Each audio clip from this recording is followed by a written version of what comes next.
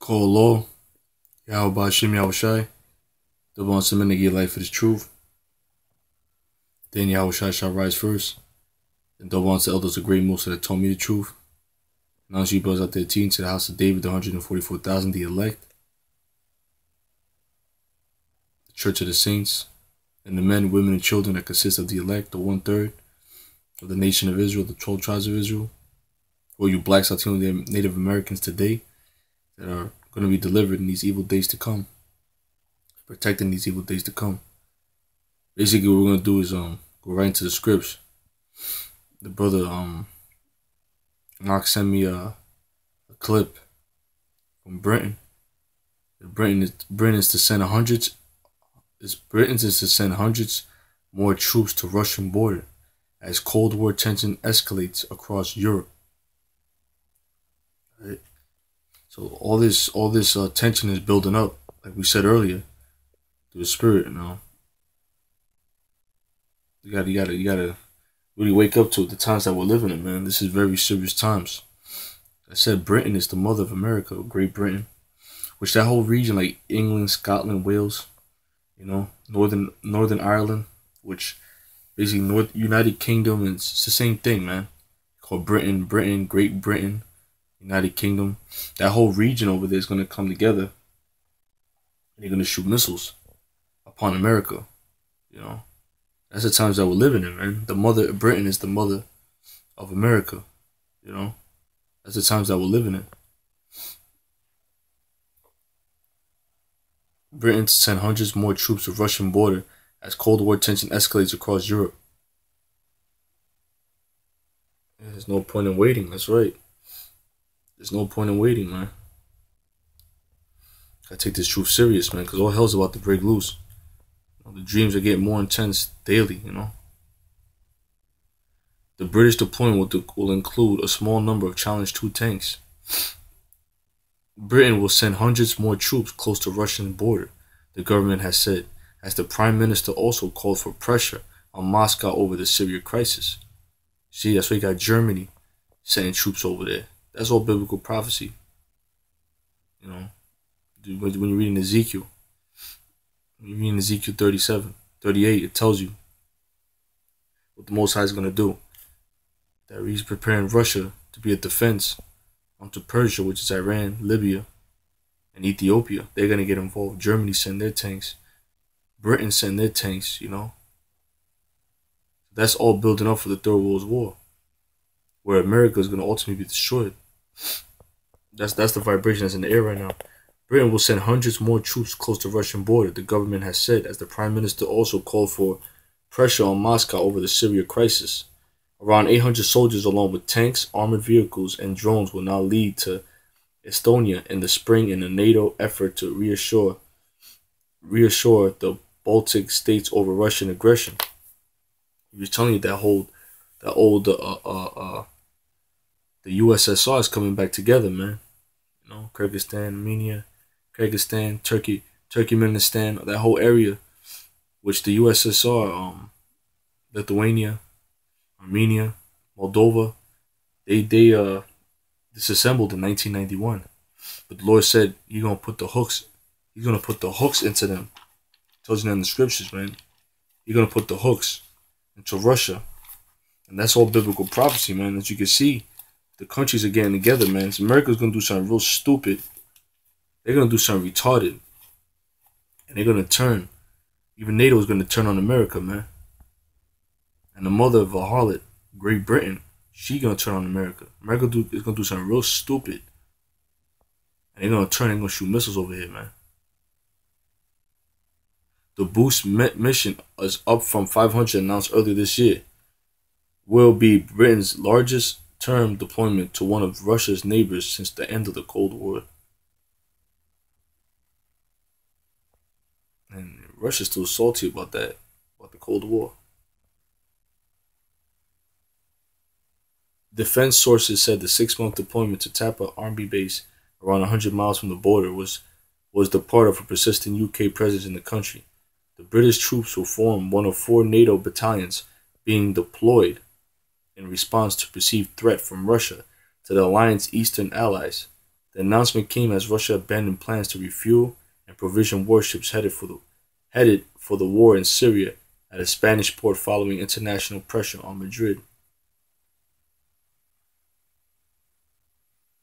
Russia's Russia's embassy in Spain said on Wednesday that vessels from a squadron, sorry because I met a girl from Spain yesterday. Wednesday that a vessel from a squadron led by Admiral Kuznetsov, Russia's only aircraft carrier, would not stop as planned for refueling in Ceuta, a Spanish port on the northern African coast. The Russian embassy in Madrid had just informed us that this is withdrawing the request for permission for stopovers for these ships, and these stopovers have therefore been cancelled. The Spanish Foreign Ministry said. The Russian Defense Ministry denied ever planning to stop at Ceuta and said the carrier group carries sufficient fuel and supplies to operate autonomously throughout their mission. The Russian Ministry of Defense never sent any requests to Spain about the aircraft carrier Admiral Kuznetsov visiting Ceuta for refueling, said Maj Gen Igor Konishnikov, a military spokesman. 8 ships from Russia Northern Fleet, including the Admiral Kuznetsov and the Peter the Great and missile. That is heavy because in Russia and Peter the Great, I remind Peter the Great, there was a man. There was actually 40,000 Afro-Russians in Russia. You had Jakes that was in Russia. You had men that were trained. Like you had a man that was at Abraham Ganable, man. He was a black man. Israelite. He was trained by Peter the Great in the military and the tactics. You have 40,000 Afro-Russians over there in Russia. So some of our people are over there in Russia too. The Tsars, and Ivan the Terrible. You know, because Israelites were scattered in the 4 corners of the earth. But keep going. A missile-carrying battle cruiser passed through the English Channel en route to Syria last week.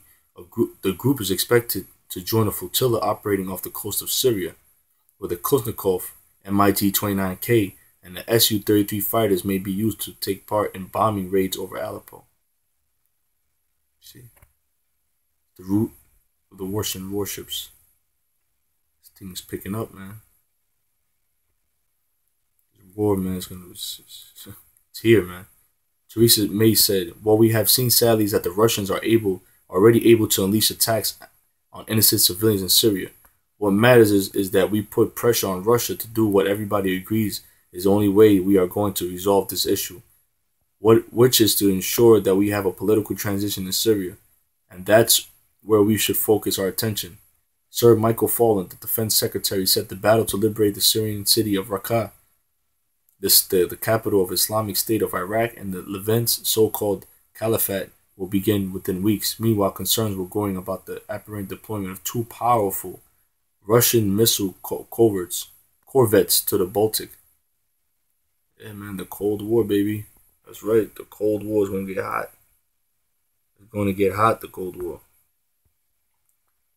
The Zelenidov and the Serpukhov, which carry long-range nuclear-capable caliber cruise missiles, are to join Russia's Baltic Fleet in Kaliningrad. Izvestia, a pro-government broadsheet, reported. The Buyan M-class corvettes pose a much more serious threat to NATO than an aircraft carrier, because NATO was basically created to come against Russia, you know. And said Alexander Moscovy, the editor of National Defense, a Russian military journal. They are not big and expensive, but they pack a serious punch. From the southern Baltic, they could hit London. In fact, their caliber missiles can cover most of Europe from there, he said. See, all these things is picking up, man. These things are picking up.